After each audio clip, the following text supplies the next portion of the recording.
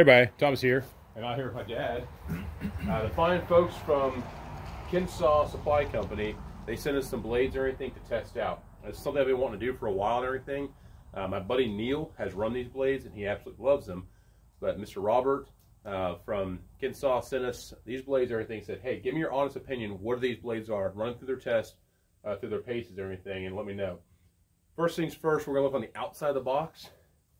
This right here tells you all the information you really need to know in your box. So I like how they have this because you can have these boxes up on a rack and everything and show you what you got going on here. They're 1¼ inch wide. The thickness is 0.041 inches thick, and the tooth spacing is 7/8. These blades here are 14 foot, 10 inches, 10.5 inches, and there's 10 blades in the box. The other cool thing is these run a 10-degree hook angle, which is a great all-around blade. If you're cutting from softwoods to hardwoods, but also if you sharpen your own blade, you can always take that out and decrease that if you're going to cut some hard stuff, like frozen logs and specialize in hardwoods. I also asked them to send me some business cards, so they sent me a nice packet of business cards here, which is great. And I'm going to put this information in the video as well. Yeah, Mr. Robert McMillan, he sent me these. He's a general manager there at Kenne-SAW Supply Company. They're in White, Georgia, but I'll put this information in the video. But let's go ahead and look at some of these blades here real quick. First things first, the way that they pack the blades. I know you really can't see from the angle there, but they do put these sheets between sets of blades, which is really nice. The blades themselves, I don't know if you can see it this well in the video, but it is a hardened tooth blade. The tips of the teeth are hardened down nearly to the gullet. On the outside of the blade, you can definitely tell there is a film on there. So I like that. They're putting some type of oil material on there to prevent these blades from rusting. So over time, if these blades sit up on the shelf for say 6 months to a year or something like that, they're not going to rust on you. So when you pull these out the box, you have a brand new blade. I can see the weld right there. It's a nice smooth area right there, and it looks like they do a good job there. There's no discernible marks on the outside of the blade. On the inside of the blade is where we have some markings. I'm trying to find it right here. So it'll tell you the batch number. This came out of batch 3513 Tac 9. And it tells you again the size of the blade. So it's 1¼ blade, 0.041 inches, and 7/8 pitch. It also tells you, it says Mumford on here. So these are Mumford Sauger blade stock material. So that's a fine blade right there. The Mumford Sauger blade, they actually make the blade material, and then the folks at Kenne-SAW, they go ahead and cut it to whatever profile, and then make it to whatever length you're needing. So yeah, so Dad, you've run this blade now. You've run 3 of these blades. I've run 3 of these blades. When I got my box in, I was really excited. Because I was frankly getting to the end of life for several of the blades. Yeah, he was blowing up blades. I was breaking blades every time I put one on. So I put one on. I cut some hardwood with the first blade, and the last 2 blades I had a big pine order, and I've been cutting pine. For the pine, I was averaging about 600 board feet per blade, which is pretty good. That's pretty good. Now I felt the blade. It felt a little bit duller after 600. I'm sure I could have gone further. I didn't go all the way until it fails or anything. Yeah, that's the thing. You never really want to push your blade all the way to failure.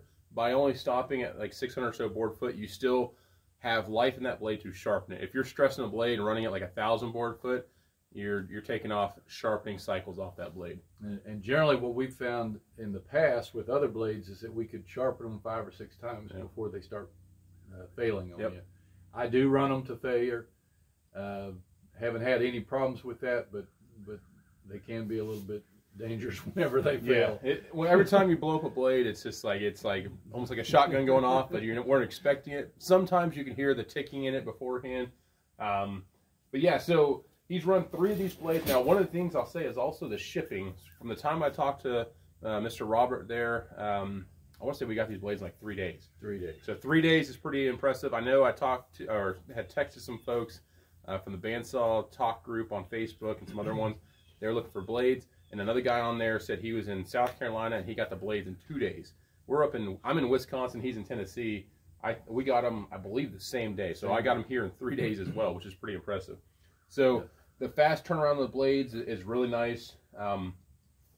My buddy Neil, he has the same thing to say about these blades. I have not run one of these blades yet, and that's what we're going to show you in the rest of this video. But you know, Dad's run 3 of these blades. He's happy with them thus far. He pretty much said, I want to order some more of these. So that's what we're going to be doing. We're going to order some more of these so he can continue that. But yeah, the fine folks there, they did send us these blades. So full truth in lending, these blades were sent to us to test, and I'm going to give you my honest assessment. I have run Cook's blades, I've run Wood-Mizer blades, I've run Timber King Ultramax and Ultras, and then now I'm running these blades right here. What I'm going to do in a later video, not on this video. This video is going to be, we're going to run these blades. I'll give you my honest assessment at the end. And we're going to show some videos of how they're cutting and the cut quality. Has the cut quality been pretty good? Cut quality is excellent. Sometimes, you know, with some of the blades, after you've resharpened them, if they're not sharpened exactly right, you'll have some chattering on the wood. You can see it. These were, honestly, the folks that I've sold the wood to were very impressed with it. So one thing I'll say, when I talked to Mr. Robert, he said they set their blades at 20 thousandths.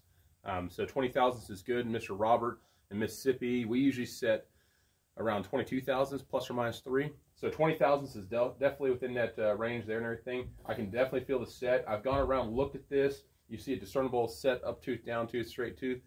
And then around the weld, they do a good job at making sure that you're not ending on a kind of a weird set. So yeah, so without further ado, we're going to fast forward because Dad's got to get on the road. We've been up here for a couple days working on the shop, or the sawmill building. Sawmill building is nearly done, with the exception over here. Somehow I miscounted 10 and came up like 5 sheets short. I don't know how I did that, but long story short, we got the building for the most part done, and we've been doing a lot of fishing. So we've had 5 days of putting up sawmill building in the morning, fishing in the afternoon. He caught a fish of a lifetime. He caught a muskie, which I'm going to post a video of that. It's a short little video, but he caught a 40-something inch muskie off a kayak on top water in the Peshtigo River. It was awesome. That's a once in a life. That's a fish of 10,000 casts, and he caught it in less than 100. So, and then also we caught a pink salmon and a whole lot of smallmouth. We had a birthday party with kids out there in the water, so it was a great time. But we're here about blades, so we're going to talk about blades. So stay tuned. We're going to start running these blades. I'll show you putting the blade on, and we're going to look at some cut quality and a whole lot of videos of me cutting with this blade. I'm going to kind of track the number of board foot I'm getting on this blade, and then I'm also going to look at the hour meter on the sawmill and see if I can correlate the two.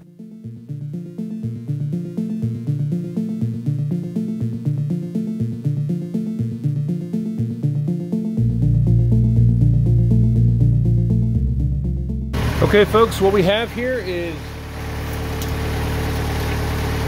19 inches at the widest, 114 inches long. So what we're going to do is we're going to go ahead and just slab it up. I'm going to do some 1.5 inch stuff, probably switch up to 2 inches. I need some material for benches and some cutting boards and stuff like that. So let's go ahead and start slabbing it up and see how she does.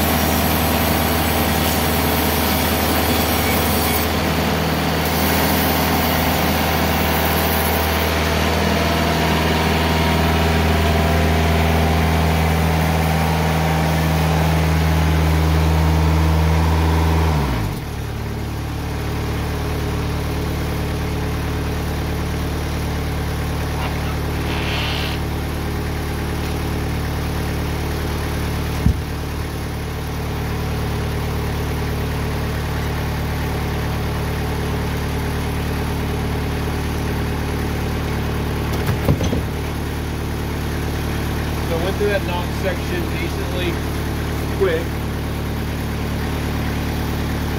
No change in the height there. Stayed pretty true. So let's flip this log over. We're going to be cutting through some knot sections.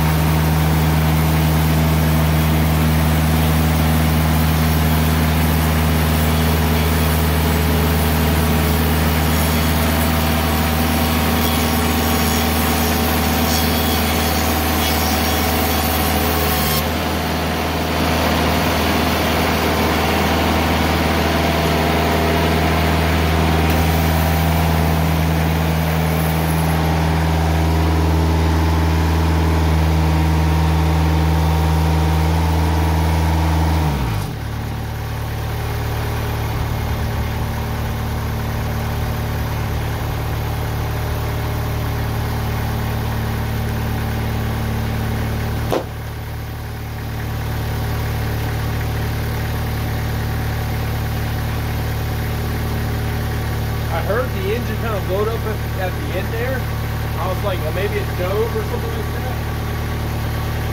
The blade did not die.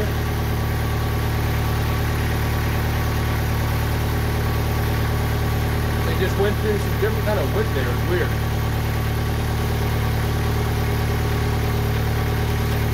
There's some beautiful slabs coming off here.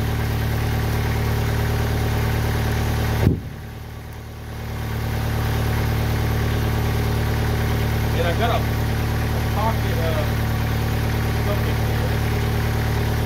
I always feel cautious or nervous when I'm digging my hand into a pocket of wood. I pulled out some weird things out of some wood before, including stakes. So always be careful when there's a spot like that. You never know what you're going to find. Alright, this next cut's going to be pretty difficult. I'm going to bring a branch section here. Branch section here, one on that side, so it's going to be a pretty wide cut. Let's see what it does.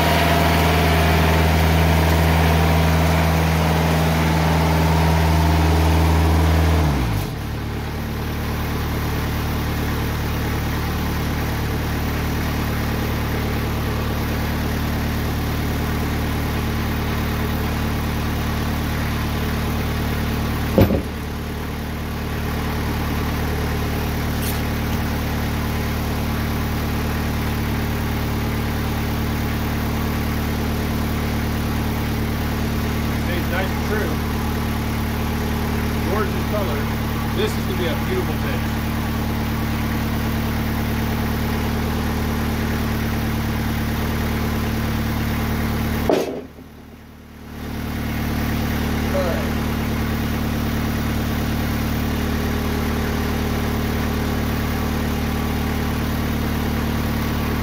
Show you some close-up of this stuff. Let's go ahead and throw some water on here. Unfortunately, I'm losing light, so we'll go ahead and throw some water on here, clean this piece up. We'll look at the cut quality, and then I'll throw in a hyperlapse and be cutting up the rest of this. Okay, so now let's put some water on here, see what she really looks like, and look at this cut quality and talk about what we see.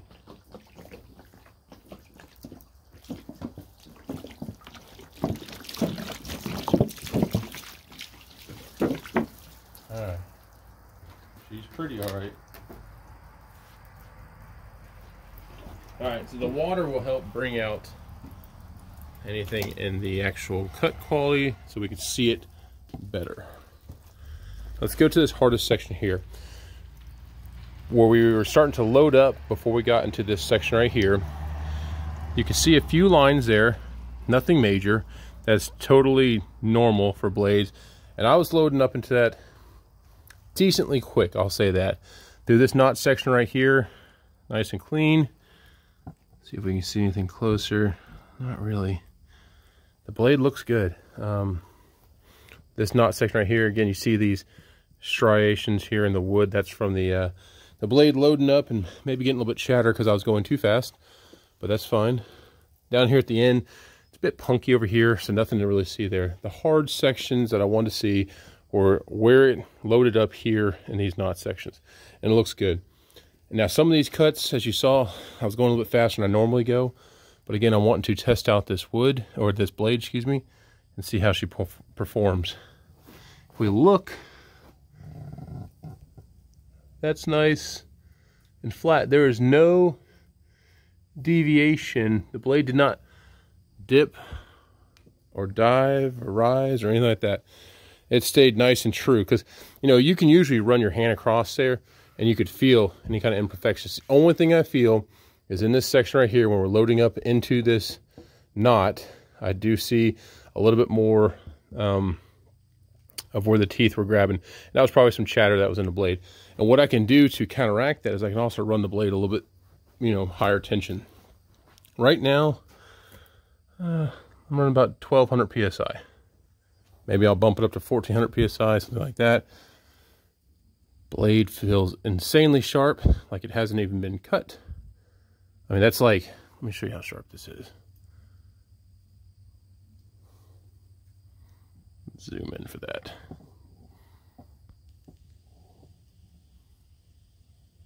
Good old finger test. She's sharp still, plenty sharp.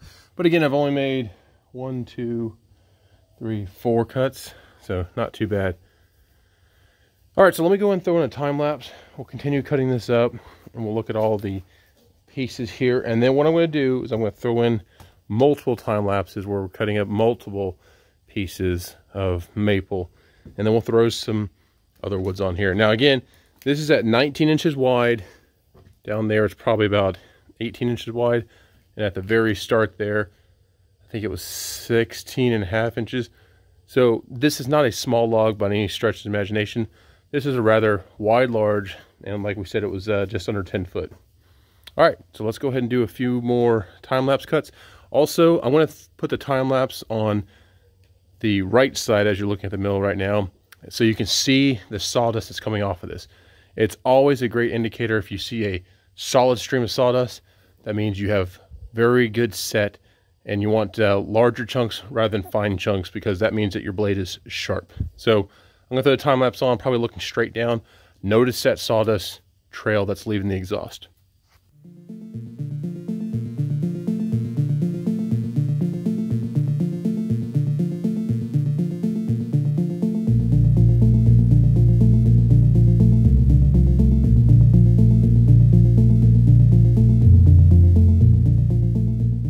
All right, folks, there you have it. I'm very happy the way these look.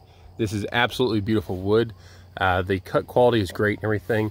And one of the things we're looking at is like, okay, how can we best determine how long a blade has remained sharp and how long or how much wood has it cut. I looked at doing by board footage, and board footage really won't tell you the truth, because these slabs right here vary in thickness. So because they vary in thickness, it doesn't give you a true representation of what we're actually cutting. Now I could cut the same amount or same thickness on the next log, but really it won't be the same because they're different lengths and there's too many variables. So the best way I think I can calculate how much a blade has run is to calculate the surface area the blade has run through a log. So this right here, when you calculate this up, you come up with roughly 90 square feet of surface area. So 90 square feet is how much this blade has run through this log. Now over my pile over here, I've got a couple more maple logs over there. I believe there's, in total, I think I'm gonna have 4 or 5 logs. Now this blade should have no problem cutting through those 4 or 5 logs. And 3 of the logs are about the same size. They're 18 to 20 inches. And there's one that's a little bit less, but it's longer. So this is gonna be the part 1 of a multi-part series, but this right here, this is the introduction to the blade from Kenne-SAW. I'm very happy with the performance thus far, but it is a brand new blade. It's cutting like a brand new blade should. Now we're gonna say or see how well it does in the long run. How does it compare to other blades? Now, one of the things we didn't show in the video, and we did talk to the company, they stated that the blades are set at 20 thousandths. So that's a check what we need to do in the beginning. I'm gonna check another blade here too, and I'll be cutting more as well, but we're going to cut, or we're going to check the set on the blade at 20 thousandths, and then we're going to see how long that set stays in there. So this deals with the spring material that's used, the metal that's used, and how well it holds its set, because that's something right there that will decrease the amount of wood you can cut. As your set decreases, your sawdust will become finer and finer, and that blade's working harder and harder to get through that wood because you're not pulling out as much material. And just make everything work harder. So we're going to look at how many square foot, what's the square footage of how long a blade will cut until it's deemed to be dull. Then we're going to measure what the set is on that blade once it's deemed to be dull.